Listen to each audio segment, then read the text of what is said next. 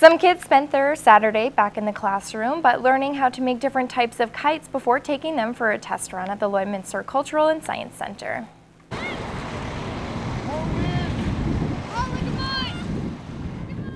They spent the morning learning about the different types of kites, and then they got to work on making their own using garbage bags and other accessible materials. They can build a kite by just using the things in their own home.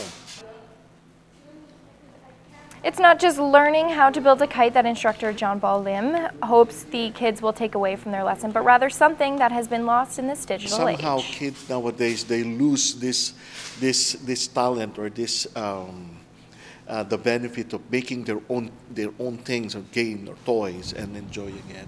And they're so busy with their electronic gadget that they lose track of creativity.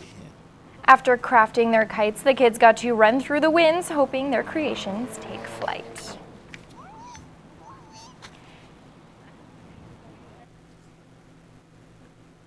It's been an unusual spring season for farmers, to say the least, with snowing melting slowly and the rain falling increasing in amounts. But the farmers in the area remain optimistic for the season and the future seasons thanks to an increase in youth. Josh Ryan has more. Wet conditions haven't made things any easier on farmers in the area, but there is finally progress. Saskatchewan's weekly crop report has the Northwest region at 97% seeded. The year has come along. A lot of people are getting their crops off, and so it's about a week, 2 weeks behind normal schedule.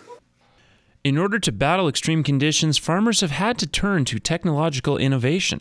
Their seeding technique has changed over the last 20 years with a direct seeding mechanism, and different tractors. A lot of go into those quad track tractors now, so they can pull bigger equipment and don't get stuck as much. And bigger machinery, everything, yeah. Things are going a lot faster, it seems like, yeah. Difficulties have arisen as well, such as inflation. When I can remember when I was younger, they would get a tractor for $30,000, $40,000. Now they're $300,000 or $400,000, or plus $800,000, some of the big ones. So. A reassurance for farmers, though, is the next generation. A 2016 census revealed that while there are less farmers than there were 5 years ago, the number of farmers under 35 has dramatically increased. For a long time, we had lots of, I guess, the guys that are retiring now, and you're really starting to see more younger folks taking over, whether it's the previous agents' kids or just new people with, get up and go and trying to make the cooperative better. And between the developments at Lakeland College and people looking to continue their family business, the future looks bright. They all come from good backgrounds typically, right? So whether they were farm kids growing up or small town people, they're good people to deal with for sure.